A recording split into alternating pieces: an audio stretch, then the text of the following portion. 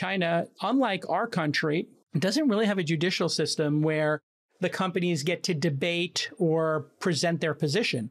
The Chinese government can change the rules at any time. And we were living under a mirage where we thought they wouldn't. We thought they would handle Hong Kong with a delicate hand. We thought they would be open to cultural products like our movies and music. And we thought they'd have an open mind to democracy and freedom of speech and newspapers. And it was all trending in the right direction.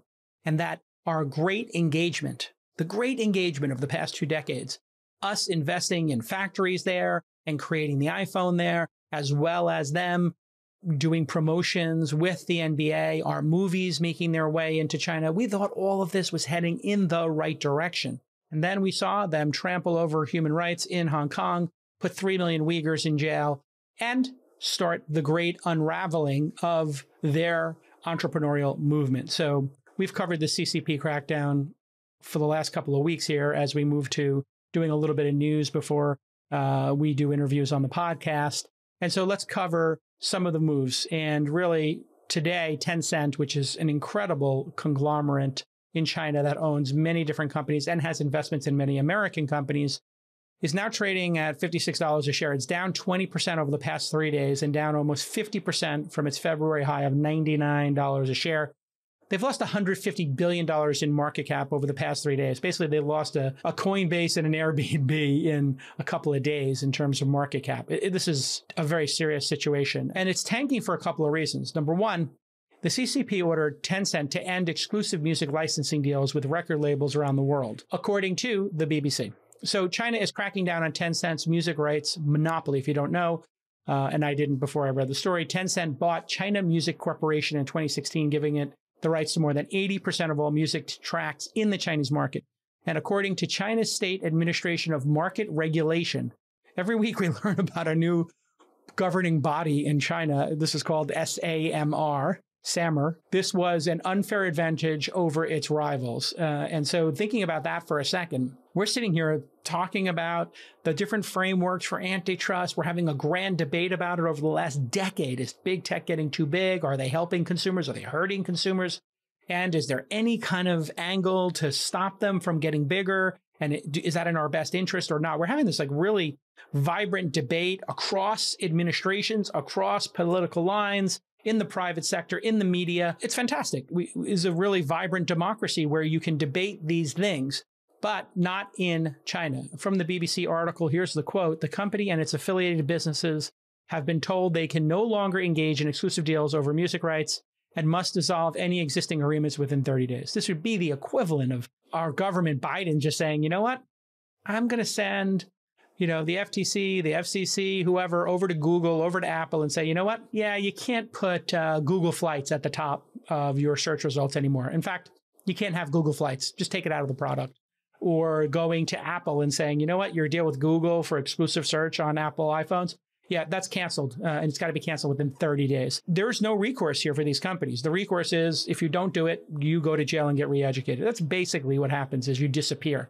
So for people who were scared about China as our adversary and our contemporary, and that really is the big picture, should we be concerned about this, or is this actually a win for the West? I, in a way, think this is a win for the West because now China is saying, any success you have, we can take away from you. And I think that makes it very untenable for investors from around the world to invest in China, which they've been coveting for a long time. So China's now taking away the ability for Americans to invest in these companies, or anybody around the world, the Saudis, whoever, who wants to play in a casino where they can change the rules and all of a sudden queens are stronger than aces and aces are weaker than kings. I mean, they basically just shuffled the deck and just changed all the rules. In addition to that, Tencent also has a large investment in the education industry in China, which is a booming space with lots of companies because the Chinese are so focused on education.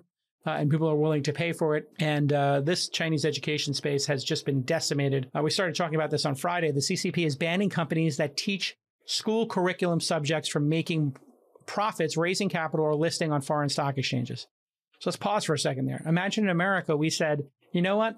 That test prep company or that after school, Kumon, I think it's the after school math classes, or the Princeton Review coaching you on your GMATs or your SATs, all that now illegal.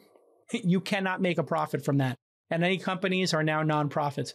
I mean, and then how do you unravel that? If these companies went public and they raised money from the private sector, do those people just lose their investment? What happens to all those assets? Maybe they bought a bunch of computers. They have cash in the bank. Do they buy the shares back and then shut down? There is no orderly process here. This is happening at an alarming pace. It's happening at an alarming pace. And the Chinese government is a really well thought out, considered organization. They are thinking in centuries, not quarters. So they're throwing away massive amounts of wealth and influence on a global basis. Why? What is going on here? And that's really the question we need to answer. Now, Tencent owns a 20% stake in this Chinese live tutoring app, which is called Fudao, which was valued at over $15 billion in October of 2020. Fudao had raised $4 billion from investors, and Tencent stake is worth over $3 billion, or I should say was worth over $3 billion. And now it could be worth $0. According to the Financial Times, other big players in China's education industry, BlackRock, Bally Gifford, Sequoia China, and SoftBank, they're all now, I guess, going to have to figure out what do they own and what do their LPs own. So speaking of SoftBank, they suffered a $4 billion loss on their Didi position following the CCP removing Didi from the App Store for a cyber security review. That meant that new users couldn't use the product. SoftBank owns 20% of Didi, and their stake was worth $12 billion at the time of the Didi IPO. And after China's cybersecurity review and rumors of Didi's pending punishment, SoftBank's stake is now worth $7 billion. So this is having ramifications. Now you have China and Saudi Arabia, which is the big backer of SoftBank. Now they are getting penalized for what's going on in Beijing and with Xi Jinping. Like, what's exactly happening here? This is going to result in a lot of phone calls from people whose bank accounts are being impacted, and China obviously knows that. TikTok's parent company, ByteDance, they had recently hired 10,000 employees, according to the information, to work on education projects because it's such a huge opportunity. And now they are in danger of basically having to let those employees go or reassign them. According to the article, here's the quote: some ByteDance employees who work on the company's tutoring apps are already asking around for other job opportunities outside of education because of concerns that Beijing's crackdown could force many services to shut down. So plans are changing fast in China. As I said in my piece from 2016, 5 years ago, it's a rigged casino, it's opaque, and you have no recourse. If you're betting over there, you're taking a lot of risk. You know that going in. It's kind of like going into a card game in, Hollywood, run by a bunch of seedy characters. I used to get invited to these kind of crazy games, Molly's Game, etc. And who knows if Molly's Game was corrupt or not. I never played in it, but I was invited a bunch of times. Who knows if people were playing from the same chip stack, right? You could have all of this collusion going on and you would never, ever know. And that is the challenge here. You're going into a market where there isn't the rule of law, where there isn't a legal system. Every startup needs to ensure they own their intellectual property, or IP for short, and that starts with filing your trademark. I have been filing trademarks for 30 years, and I know what I'm talking about. It's one of those things that people forget to do or they put at the bottom of their list, and I understand that. It's a pain in the neck, but it is not a pain in the neck anymore. If you don't know where to start, look no further than Brainbase File. It's a clean, simple, and automated trademark filing platform that gives anybody the ability to protect their best ideas. There is no need to spend thousands of dollars on lawyers to file your trademark for you. No, now you can do everything yourself in just a few easy steps. Brainbase File gives you goods and services recommendations using AI, so you can avoid the back and forth with the U.S. Patent and Trademark Office, USPTO, and you can eliminate human error. They also offer full transparency into the USPTO process with step-by-step notifications and real-time updates on your trademark's approval. This is a process, folks, so save a ton of money. Just head to brainbase.com/twist and enter the code TWIST at checkout to file your first trademark now for just $169. That's a 15% 10% discount. That's right, brainbase.com/twist and enter the code TWIST at checkout to file your first trademark now for just $169.